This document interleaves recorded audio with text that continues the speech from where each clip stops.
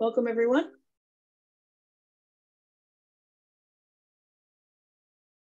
We are recording today, but showing the screen.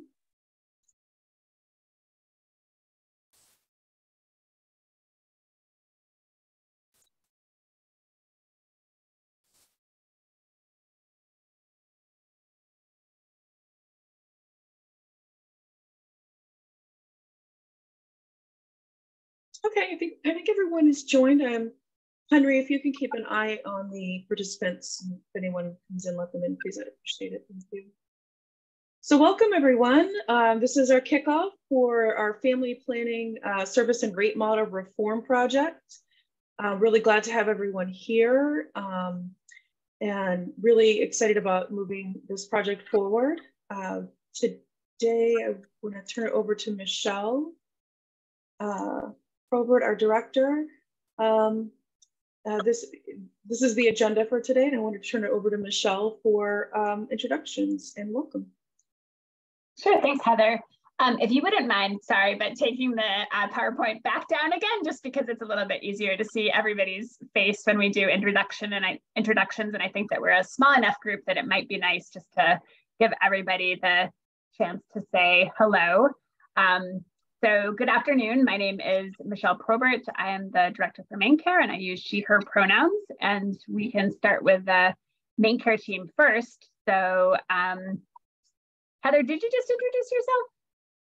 A little bit. Heather Pelletier. I am the project lead and work in the delivery system reform unit with Olivia Alford.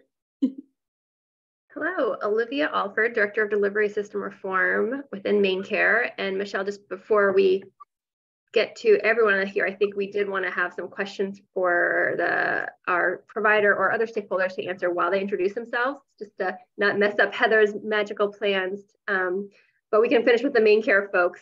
I'll hand it to Kristen. Hello, I am Kristen Merrill. I am the State Plan and Policy Development Manager for the Office of Main Care Services, and I'll turn it over to Henry. Hi, everyone. My name is Henry Eckerson. I'm a policy writer in OMS. David? Good afternoon, everybody. I am David Jorgensen, the Director of Data Analytics and Rate Setting for Main Care. And I'll pass it over to Peter. Peter Crow, Main Care Rate Reform Manager. Brian. Hi, everyone. My name is Brian Lumbra. I am on the Rate Reform team as well, and I operate as an analyst / project manager. And who's next? Did we get everybody? Andy. Go back to Michelle for any other opening remarks. Sure. I was messing with Heather's wonderful agenda already because I actually I don't know everybody, especially those whose faces I can't see. And so it'd be helpful to know who's here before I say a broader hello. Can we do all introductions and then I'll say a couple more things? Of course. I'm putting in chat the questions for stakeholders to kind of address in their introduction, if that would work for everyone. At least I'm trying to put it in chat. There it goes. But Patty, would you first introduce yourself? Oh, sure. Hi, everybody. I think you're going to hear a little bit more from me later, but my name is Patty Boothang. I'm a Senior Managing Director at Manat Health, and I'm based in Manat's Boston office, and we are a consultant that the state has engaged through procurement to support them and to support all of you in this work. And I just wanted to introduce Mandy Lee, who was off camera during the introductions. Mandy, do you want to just say who you are? Hi, Amanda Lee, Rate Setting Coordinator. Thank you. Thank you. And then Michelle, yeah, I think we can move forward. If you want to jump in, any of our stakeholders that are here today? Nicole, do you want to start? I'll start because I'm not off camera. Hi, everybody. I'm Nicole Clegg. I'm the Chief Strategy and Impact Officer for Planned Parenthood of Northern New England. And we operate 4 health centers in the state of Maine and see between 12 and 14,000 patients a year. And I think the question is, what are we hoping that this, the outcome of this is? And certainly we are hopeful for equitable rates that support the care we provide and recognize that we are a safety net provider in the state. Thank you. Desiree? Hello, I'm Desiree. I'm a biller for Mayo, Northern Light Health, and I like to just get as much information about what's going on in main care because that's my payer. So I'm just kind of listening in. If I have any comments, I'll let you know. Well, welcome. Thank you. Rhonda? Hi, I'm Rhonda Woodman. I'm the medical billing manager for Maine Family Planning, and we operate 18 sites and are the grantor for the state of Maine for the main care rate contract. And ditto to what Nicole said. That's what I'm hoping to achieve. Thank you. Chelsea?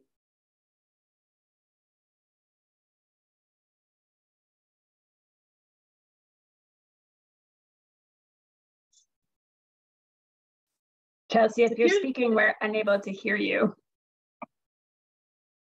Nope, that muted you again. Looks like Zoom is playing its tricks. Chelsea, while you work on that, I'll ask the representative from Mabel Wadsworth to go ahead and introduce yourself. Hi, I'm Kate Waning. I use she, her pronouns. I'm the Director of Finance and Operations at Mabel Wadsworth Center. We're located in Bangor. We just have the one site, and we serve about 2,500 clients per year. I am going to go back off video here because I am having a camera issue. And just kind of ditto with what Nicole and Rhonda said in terms of why this work's important to us. Thank you. Chelsea, did that get figured out? And if not, that's okay. If you do get it figured out further on, there'll be an opportunity then as well. And she did, Chelsea did introduce herself in the chat. She's the manager at PPFA. Oh, perfect, thank you. And feel free to put, oh, go ahead. PPFA stands for Planned Parenthood Federation of America. Okay, thank you for the FA part. I was assuming it was broader than Maine, but I didn't quite have it yet. I was going to say Chelsea's with me. Perfect. Great. Perfect. Thanks everyone for the introductions, and thanks for humoring me to go before I did, but I wanted to know who was actually in the room. And I'll just start off by thanking all of you for your critical work. The services you provide, family planning, behavioral health, addressing social health related needs, primary care needs are all critical. They've always been critical. I know that things got a lot more difficult and there was probably even more critical need for your services during the pandemic.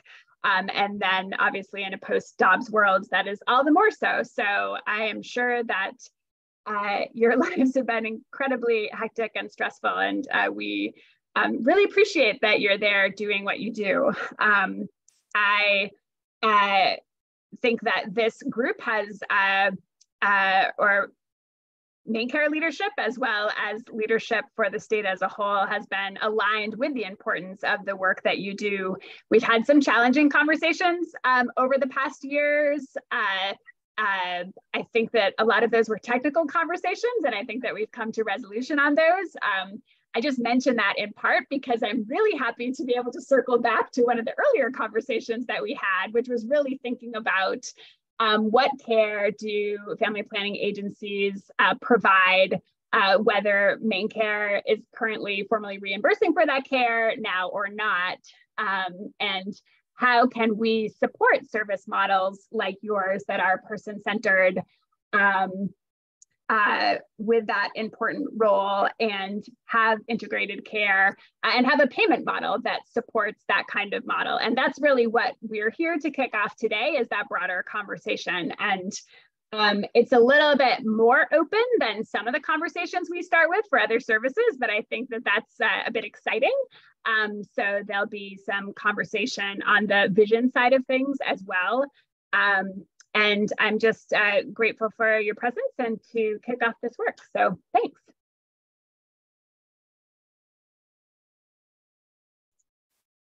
Thank you, everyone. Let me share my screen again here. So our important partner in this work, you met Patty. She represents a whole team of people who are working with us to make this happen. And I'm going to ask Patty to introduce her team. If my slides will, there we go. Introduce her team and share that with us. Yeah, thank you. Again, it's really good to be here with all of you today, and we're really excited to be working with the MaineCare team and with all of you on this project.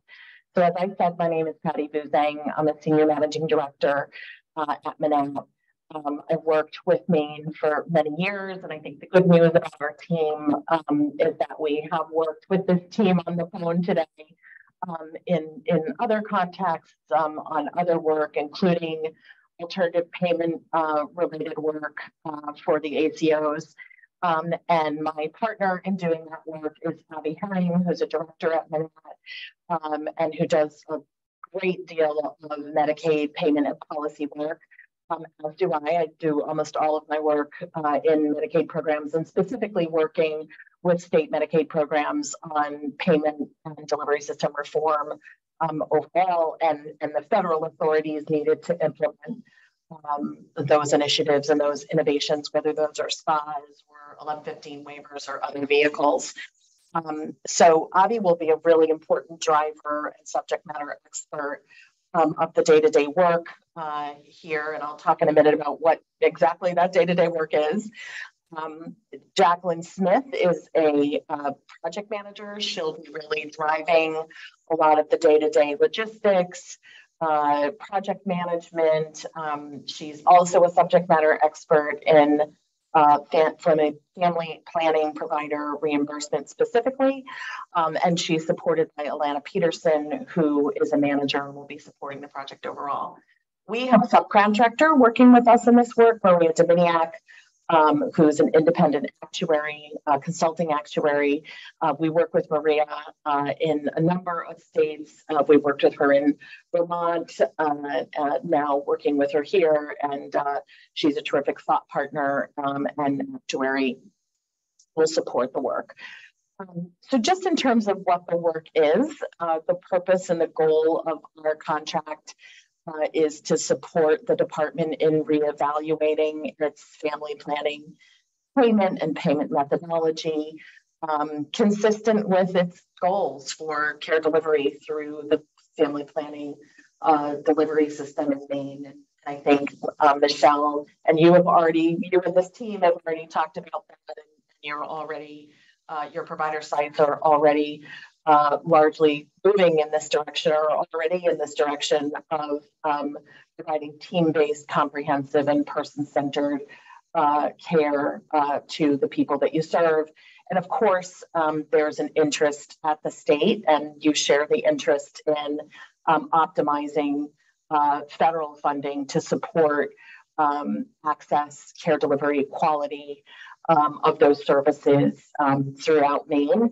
And, you know, we recognize from the work we're doing in other states that imperative is ever more heightened, that access imperative in the post-ops environment that you're all working in.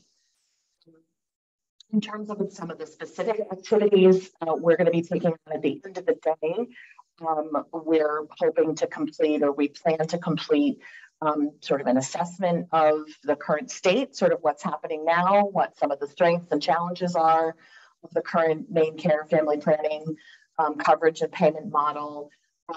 We certainly, because Manat works in a number of states nationally, we bring a good perspective on what are some other state models for payment and care delivery, what some of the federal context, what do your federal partners have to say about delivery and payment of these services.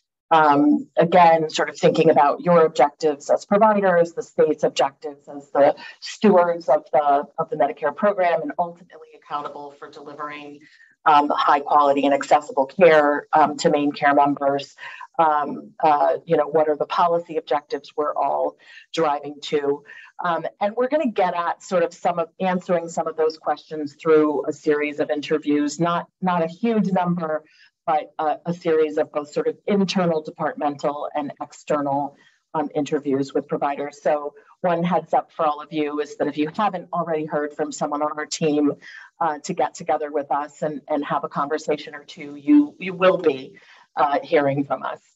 Another aspect of our work will be to be conducting a utilization analysis of Medicaid reimbursable family planning, non-family planning, and family planning related services by all of you who are providing these services to just sort of inform our thinking about a potential APM or another payment reform that might be able to include some of those services that really go to the end of a comprehensive whole person centered care model delivered by family planning providers.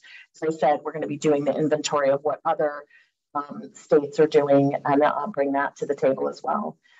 And then we'll be working with our actuary partner to develop a financial analysis and projection after we sort of hone in on a couple of potential payment model options. We'll be sort of looking at how those play out from a financial analysis perspective. And through all of that, we will be supporting the department as they engage with all of you for input and feedback and discussion of these emerging analyses and options.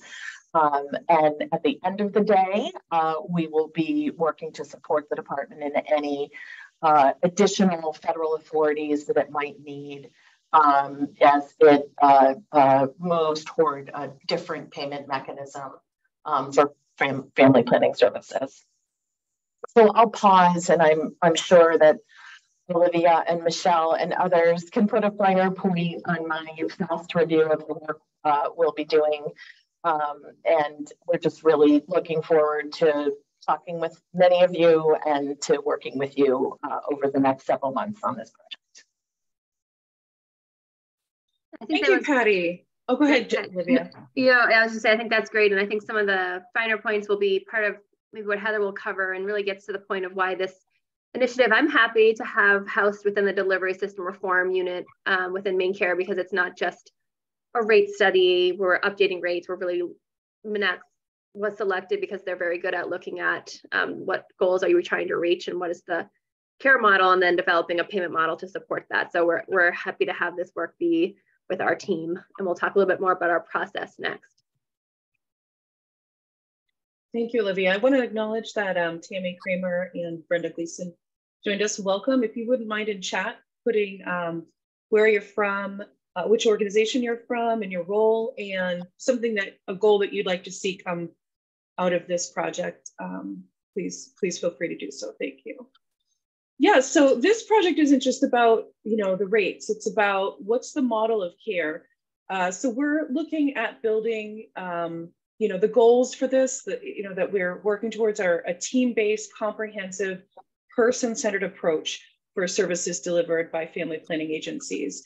And so we'll be looking at, all the services that you deliver, how they fit into the model, and then aligning that with a reimbursement model that is aligned with our rate reform goals, has administrative simplicity, is accessible, supports accessible and quality-driven service model, is sustainable for family planning providers, and that it also maximizes eligible federal match, opportunities. And so it's really the whole benefit, looking at it from beginning to end and how it can be aligned with these goals and how to build a model that's going to support sustainability as well and access. So these, a monumental lift like this comprehensive reform project has several stages, and we wanted to go through this. And at the end, we'll have an opportunity. We'll pause for questions because I'm sure you'll have many. So right now we're in the beginning stages. We're here in early 2023. There'll be stakeholder engagement, lots of research and analysis of data. And this will help us to determine a service model. And then that service model will be analyzed for building a payment model and rates, and there'll be additional stakeholder engagement. And that's then moving towards summer and fall, we'll begin the formal processes of CMS approval, Centers of Medicaid and Medicare and Medicaid Services approval, and rule promulgation. And there'll be, again, another opportunity for public hearing and comment period. And then there's also system changes, which will be to some degree concurrent with these other stages. We have a new statute, a new public law, Chapter 639, that was passed in 2021 that impacts our rate reform and rate development. And I'm going to ask Brian Lumbra on the rate setting team to review that process with you. Hi again, everyone. So LD 1867, which turned into Chapter 639 once it was codified, it really what it essentially does is it formalizes the process that we're in now. It sets a schedule, as it says, for a regular rate review and adjustment. We have annual updates to rates that are benchmarked off of Medicare. For those rates that are not benchmarked, we do have a COLA. And we do have, I believe it's published already, the schedule of rate determination for the coming year on our website. We do some comparisons between state and national data, as it says, to inform rate amounts. With this push towards high value services and to connect reimbursement to performance. I think most importantly for me, and it affects you, it is this formalized, clear, and transparent process for rate determination. And where this differs slightly, if you want to pop back to the last slide real quick, Heather. So you see under the rate development section, it has the stakeholder engagement process. And then under the approvals, it has another public presentation and comment period.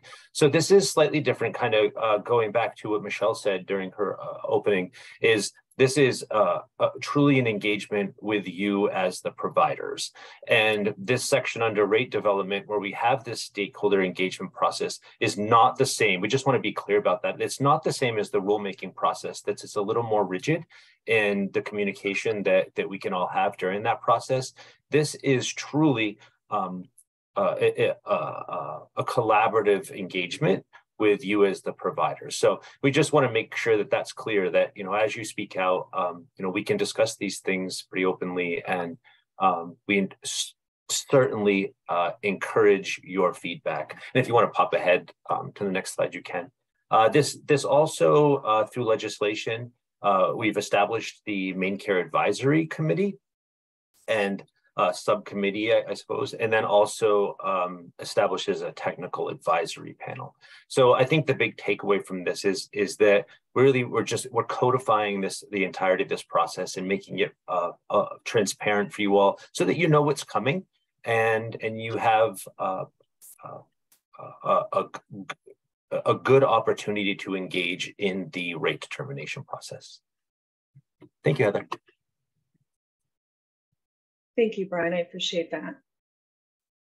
So the stakeholder process will continue, as you can see, and also you've got my contact here, and Jacqueline Mark Smith's contact if you have questions or feedback or resources you'd like to send us. And also please subscribe to the Main Care e-messages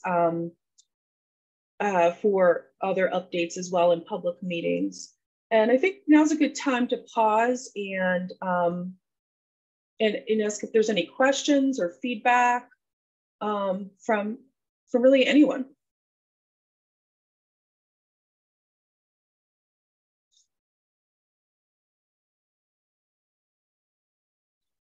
feel free to raise your hand or speak up, and be happy to answer your questions. And if not, you're going to get a lot of time back in your day. But we're happy to address any questions. Or any feedback. Go ahead, Nicole. I jump in over someone? No, you're good. Okay. Can we get the slides? Sure. Thank you, and really appreciate, Michelle, your opening remarks. I think we are really also very excited about this process. You know, I'll speak for Planned Parenthood, but I think that the experience we've just been having and the many things we've had to navigate over the last 10 or 50 years have been really extraordinary. And, you know, finding a model that's going to work for us, that's predictable and equitable and helps us manage a lot of the uncompensated care that we're providing is, I mean, we're really looking forward to the work. So thank you. Thank you. And I would just put a plug in for what Patty mentioned, that for Nicole and for a few others who were, I don't know if emails have gone out already, to make sure that you are on the lookout for those requests for an interview from Manat, where we've been able to talk to you over the years, really developed a nice set of questions to set the foundation for this work and get your feedback early. So I'm excited to have that built into the process. Yeah. And for others, there will be, again, for others who are not getting that initial outreach, for the folks on the call today that are part of just broader public interest into sexual and reproductive health. I'm assuming that's what SRH stands for. Okay, you know, there will be a lot of stakeholder engagement that's public as well. So you'll want to sign up for those e-messages to make sure you're getting notices like this. And then as we dive into the work, we'll reach out to individuals as we need more information.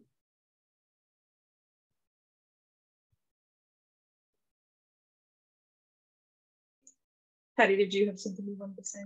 I was just going to say what Olivia just said, which is that I think there'll be a broader mechanism for stakeholder input and engagement.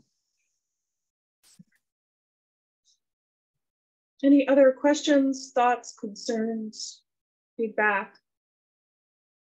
Things that we didn't mention that are important to you in this process? This is Brenda Gleason. I have a general question, which is, you had mentioned looking to other states. Is Maine feeling like they want to be a leader in this space, or are they looking to, you know, copy other models that are out there? So go ahead, Olivia. No, you can go ahead if you want. Do you want me to take it, or do you want to go? Go ahead. Okay. So I think Maine's always, we see Maine as being a unique state. So I think a lot of things about Maine are different than other states. And I think that's always usually a good thing. But you really, with Medicaid, can learn a lot from what other states have done and what they've been able to get federal approval for some of these things that push the envelope a little bit. It's nice when another state has paved a pathway where with the federal government, which we, to get those approvals for those, what they're trying to do in their state, but everything has to be put into a local Maine context. So it's very seldom that you take something from another state and do the exact same thing. We always need to change it. So being a leader, I mean, certainly a leader for what MaineCare wants to achieve, the things that MaineCare hasn't done before necessarily in this area. But there's a lot of other states who are doing great work too. So that's generally how we approach it, is both to learn from them and then adapt it for Maine. I think a great part of leadership, especially in the world of Medicaid and probably in many other circumstances, is in part being a leader by building off the lessons of those who have gone before you. So we always like to leverage work where possible, so we're not starting from scratch, but at the same time don't feel limited by those constraints if it doesn't make sense for us.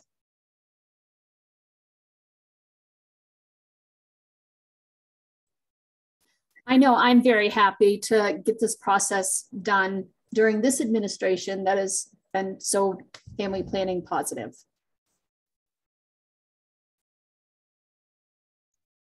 Thank you. Does anybody else have any concerns or feedback? Or we really appreciate the services that you deliver for Mainers at large, not just MaineCare members, and value that. And we'll be working hard for you to really be creative and work towards these goals to reform how these services are modeled and paid for, and appreciate your input and your sharing your expertise with us. Pause again if there's any feedback or any questions, and if you think of something right after you get off the call, that happens to me all the time, feel free to email me, send me your thoughts, or and we'll forward those to the Manat team, and we will take those into consideration. If you have resources you'd like to share, feel free to share those as well. We really do want to see all of that feedback. So I'll pause one more time, and if not, I wish you all have a great weekend. We're almost there. Well, thank you so much. We're excited and looking forward to working with you over the next few months to get this done. Thanks, everyone. Bye. Thank you. Bye. Bye-bye.